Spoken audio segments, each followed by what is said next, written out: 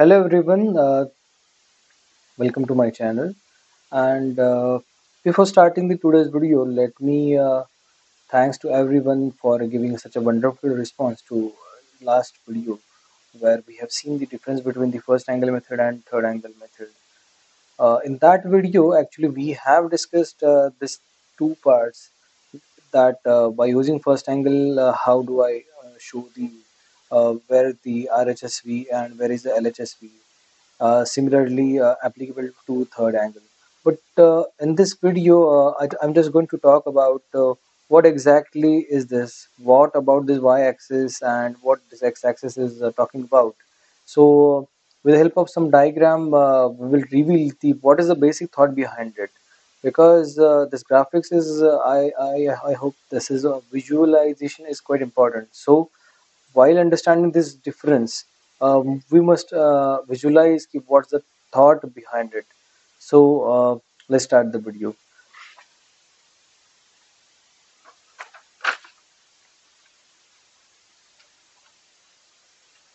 So here you can see that I have drawn two planes. This is one horizontal plane, okay, and this is the vertical plane, okay.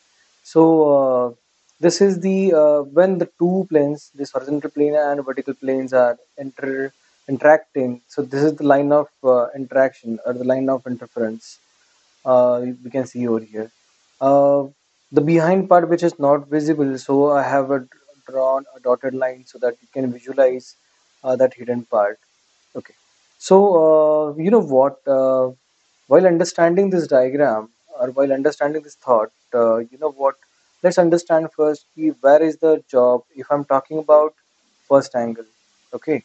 So, at the beginning, let's talk about the thought. This is what the diagram which we have discussed in the last video, and we have understood that the front view is the above the horizontal plane and the top view is the below the front view or below the horizontal plane, and LHSV must be drawn to the right of the front view that we have seen in the last video. But let's discuss the how this is possible. Why LHSV at the right? Okay, so we have to discuss this thought with the help of this actual diagram. Okay, so here uh, with the help of this blue colored pen and this green color pencil, I can show you the basic dark outlines will be dark lines are drawn with help of this blue color pen. Okay, and this green color lines are shown for just imaginary plane. Okay, that for your better understanding. So here, let's discuss about the first angle method. Here you can see that this is the direction of viewing. This is the direction of viewing. Okay, and let's say this is your eyes, or this is the direction of viewing. From which, if I start observing this frustum of a cone, the view which I can see that will be the front view. If this object will be kept stationary as it is, and if I start observing the same object from this side, so this side from this side, so this becomes the right hand side view. If I'm keeping object as it is and if I'm changing my direction of viewing from this side, so this is the left hand side view. So keeping this object stationary and watching the same object from the left, that becomes LHSV. Watching from right, it becomes a RHSV. If I start observing the same object from the top, it becomes a top view. So you know what? In the first angle method, this object is kept in the first quadrant. You know what? When horizontal plane and vertical planes are crossed each other, or interact or interface each other. So this is the line of interaction or line of interference. Okay. So now these whole planes are dividing four quadrants. For quadrant number one, 2, 3, and 4, 1. I'll tell you why I have kept this page over here, because I want to reveal some part later. Now here let's try to understand the first angle method. So here what we have done that we have kept this frustum of a cone in the first quadrant, and if I start observing this object from this direction from the front view, so here you will find that these are my eyes, this is the observer, this is the object, and then there is a plane, that is the vertical plane. Okay, so we can say comparatively that the object is placed between plane and observer. Okay, in a first angle method, object is placed between plane, that is vertical plane, and observer. If we compare the same thought with the third angle method, here here we can see that the object is placed between, not a between, but we can say that the vertical plane, this vertical plane is in between object and the observer. Or we can say another way that object is behind the vertical plane. Okay, so observer, plane, then object. In the first angle, observer, object, this one, and the vertical plane. Okay, so let's talk about the first angle method in detail. Okay, now now here when I start observing, you know what, I'll start observing, so the object projection will be focused on this vertical plane. Got it? So you can see over here the green color, first a trapezoid, right? So this is the front view that I can project on the vertical plane, right? And this vertical plane is definitely above the 4 number and 3 number. Got it? 4 number and 3 number. This 4 3 line, 4 3 is nothing but the line of interaction or the line of interference. Okay, this is the above 4 3. I have drawn the front view, right? Now, you know what? I have drawn one imaginary box over here by showing their numbers, that 1, 2, then 3, 4, 5, 6, 7, and 8. Okay, try to understand the all the faces of this quadrants. Okay, this is look like a box. Okay, so try to imagine the all the faces. For example, if I'm talking about this face, so I can say the 5, 6, 7, 8. If I'm talking about this one, this becomes a 2, 3, 6, 7, like that. So when I start observing the observing from this side, and if I want to draw its front view, the front view is projected on the 1, 2, 3, 4. That is the vertical plane, 1, 2, 3, 4. Okay, now now if I want to observe the top view, so my direction of viewing will be from top, will be from top. So in that case I can see object clearly, so I can project the object image on the horizontal plane. So that horizontal plane is the 5 6 3 4, or 3 4 5 6, like that. Okay, so you know what, uh that is what the reason, if I am drawing its front view, it is obvious that the front view is the above the 3 4 line. So you know what, in this drawing, this x-axis, okay, this x-axis, let's treat as a 3 4. Okay, and above this x-axis, front view is the drawn at the top. Okay, and this horizontal plane, which one, 3 4 5 6, if I just tilt, if I just unfold or tilt to the downward side direction, I can draw that the top view. Okay, the projected top view is on 3 4 5 6 plane, and while drawing using first angle method, this top view drawing down will be shifted down, right? So that's why the top view is always at the bottom in the first angle, and the front view is at the above the above the this xy, or above the 3 4, right? Now the next is the ylhsv is at the right of the front view. Okay, now you start observing the same object, you start observing the same object from the left hand side. So this is the left hand side view direction, right? So you know what, there are two imaginary profile planes are like 2 3 6 7, and 1 4 5 8. Okay, so when I start observing the LHSV, I can see the object very clear. Okay, and I can project this small circle and big circle dark ribbon, and it can be projected on this 2 3 6 7 profile plane, right? So you know what? If I see LHSV is projected over the 2, 3, 6, 7, right? So you know what? While drawing on 1, 2, 3, 4, I have drawn front. Okay, you can you see this direction? So if I flip this 2, 3, 6, 7 towards or say anti-clockwise direction, so you can see that this LHSV is projected on this plane and can be drawn to the right of the front view, can be drawn at the right of the front view. Got it. Similarly, if I start observing RHSV,